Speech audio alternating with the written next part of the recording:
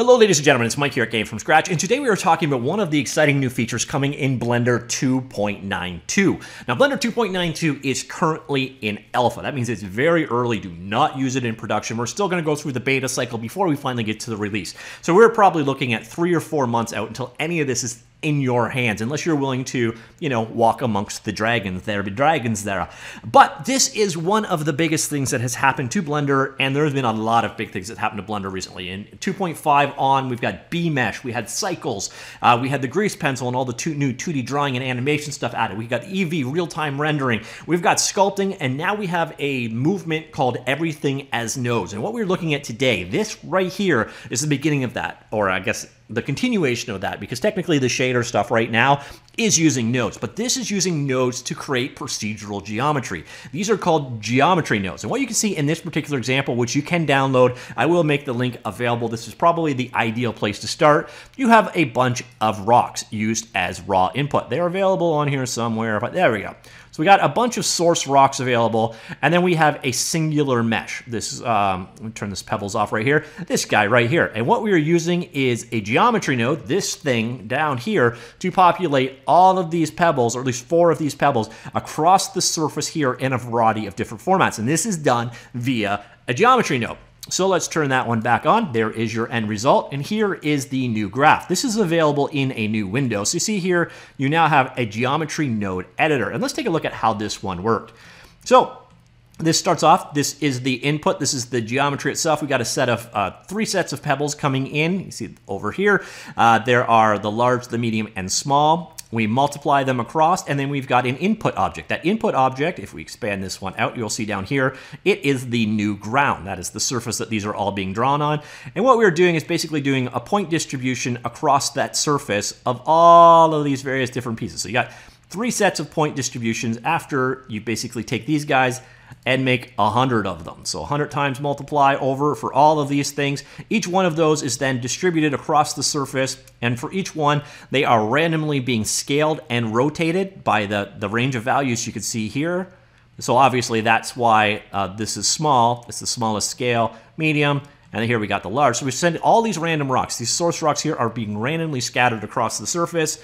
And then once they are reassembled, we're basically merging all that geometry back together. So these 2 sets are joined, and then the results of that are joined here, and that is your output. That output being this guy right here. So that is ultimately what you are creating using this new set of geometry nodes. Where you could ideally use something like this is for populating a city. You could have a bunch of source buildings that you draw in, maybe even some roads, have it all go together and build something procedurally like that. You could also use it for a forest, for creating a tree out of a variety of branches and nodes and so on. Speaking of that specifically, there is actually another demo that is showcasing exactly that. So this is to populate 2 trees using geometry nodes. Unfortunately, this one is a new scene that is not yet implemented, incomplete at the time right now, and this is for future development purposes. So this is not a good learning example right now. This is the place to start. And it is still a little bit buggy. This is an alpha release, but geometry nodes are definitely going to be a big part of the future. Procedural geometry generation is a big thing. This is kind of the bread and butter of Houdini. But when you're getting into these giant worlds or scenes or something, a lot of times you're not going to want to place things by hand. So what you're going to have to do is have the computer do the work for you. And that's where procedural generation can really, really shine. So let's take a quick look at how this could work. Let me just overwrite this example because, hey, it's got no real use. I'll also show you where you can download those 2 particular files. So this is, again, one of the simplest examples you're ever going to see. So here we've got a cube. Now I'm going to go ahead and add another mesh into the world, and this is a sphere. And they overlap, like so. So now what I'm going to do is take this guy right here, my original cube, I'm going to go to modifiers, and you're going to notice there is a new modifier, geometry nodes. And what we've done is we've created a geometry node for that. Let's just take our timeline window here and repurpose it as a geometry node editor. And there is our output. So basically input is this cube, our output, well, it's this cube. I haven't really done much here. So let's throw another input in here. So we're gonna go add input, and we can say object info. All right, there we go. Let's pick the object, and it'll be our sphere. So we got that input being fed in here now. So now we can work with this particular sphere. We can have multiple inputs, as many inputs as we actually want at this point in time. And now let's go take a look at some of the other nodes. There's a number here we can play with: attributes, colors, geometry, mesh. We saw the point distribution earlier on. There's some utilities, math stuff here, grouping stuff, and so on.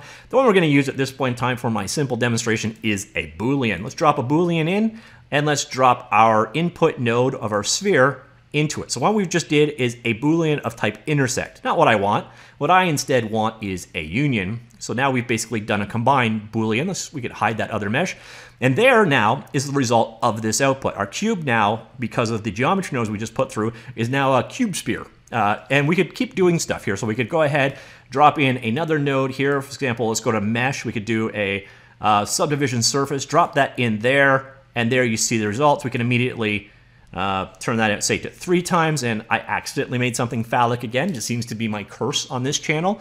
But as you can see, this is how you can use these geometry nodes to make procedural graphics out of nodes of, behaviors that we got it going on here. We got control over the various different inputs over here. We could have multiple inputs for our original objects. You see different values and so on that we can pass in. We do have all of these nodes to work with as we go through. I imagine with time, these are going to get more and more comprehensive and powerful. I don't know. I don't see anything in here for like doing looping or that kind of stuff. That would be kind of an interesting thing as well, but maybe I'm just missing a way of doing that. But you can just kind of keep layering these things in. So for example, if we all wanted to come in here and triangulate our result, just a matter of dropping it in like so. Let's drop our thing through, pin it out like so, and now we have triangulated that. We've got we can kind of keep adding more and more of them in. And if we wanted to, we could once again add another object into the world like so. Another cube. Let's move that guy a little bit out of the way. Go back to our original cube, so we got our node back. And once again, we can drop another input here. So like so, drop that in. Let's pick our cube like so. And we could take that result that comes out of there, and we could do another Boolean. So add geometry, Boolean, or a join. We could join things together. Let's do a Boolean again, and we just drop this guy in here to node A, drop this guy into node B, drop that into the output, and now, oh, I didn't do intersect. Let's do a union again. So now our object is that guy. So if we move this guy around, it is that compound object. So this is a really, really simple look at how geometry nodes work. But if you, again, envision you create a model for 7 or 8 different kind of buildings. You make a model for a road, etc. And you could use geometry nodes to put all that together to create a city for you. Or you could use it, you could create a bunch of branches that will populate on a tree across the thing. Or again, as we saw, you could use it to populate rocks or trees in a forest or whatever. Using, basically, you could just take this, modify it, instead of rocks, have it be trees, and you've got a forest generator immediately available to you. So that's where geometry nodes really kind of shine. You also be able to use these to do quick edits to things like you saw here. We just use it for doing simple Booleans. So you could create a geometry node, and theoretically, I guess you could share it and reuse it between various different things. It'll be interesting to see where this node-based approach goes. Now, keep in mind, this is very similar in the way that we already work now with materials. So at any particular time that you've got a material, you can now use nodes there. And just like we've got the geometry node thing, we have the shader editor. Same basic concept where you create your shader using a network of nodes. But in this case, what you're doing is creating geometry. And this is the heart of everything as a node that Blender is ultimately moving towards as a future. Now, you probably won't have to jump down to this layer if you don't want to do procedural generation or anything like that, but there is so much potential in this approach going forward. So now if you want to learn more about it, there is some temporary document or tentative documentation out there right now. So you can see what all those various different nodes are available, the documentation on the node options that are out there. So you want to figure out what these things are for. They are all documented. So everything that we looked at here, all of these node options, they are documented. So if you want to figure out what combine XYZ does, you can come in here and find combine XYZ. There is some documentation available. It's pretty sparse in terms of what it's documented, but then again, this one is pretty straightforward in what it does. So that is available there. There's also a bit of an article talking about what is happening for Blender 2.92 and the point behind it. and the future direction of that other project, which currently, unfortunately, doesn't work. And there's a bit of a discussion about this whole process right here.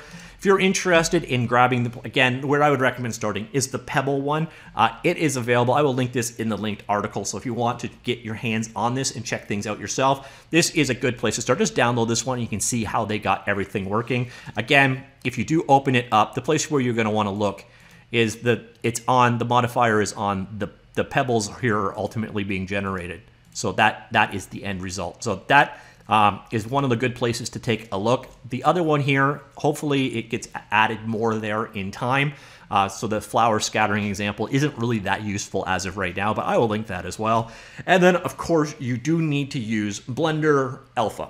So Blender 2.92, if it's in beta or production by the time you watch this video, of course, use the most current version. But as of recording, as of right now, this is a nightly build I'm using. I will link this as well. So you can download Blender nightly builds here all the time. And yeah, that is something else you need to check this one out. Again, this is not something you should even think about using in production, but it is one of those things that could be a bit of a game changer for how we use Blender going in the future, and especially for game developers. We have to do things like create forests and cities and roads and levels and stuff all the time, where a lot of it is just, grunt work. And geometry nodes could really help that. And there's also some downsides that you basically could be creating a really large mesh here, and hopefully you have a good occlusion and culling on your engine, but that's a different topic for a different day. So that is the new geometry node features currently in Blender 2.92 Alpha. The everything as a nodes movement could be huge for Blender. This could be a sea change like those things I mentioned earlier, things like cycles and Eevee and sculpting and B-mesh and so on. This could be the next big thing, and it is supposed to drop in Blender 2.92, which is currently in development and hopefully coming soon. So let me know what you think of this. I'm also going to, as Blender 2.92 gets a little bit closer to release, maybe once the first alpha drops, or sorry, the first beta drops, I'll do things to get excited about video, top 5 or so new features in it. And geometry nodes, well, they're still going to be near the top of that because this is a really cool feature. But let me know what you think, comments down below, and I will talk to you all later. Goodbye.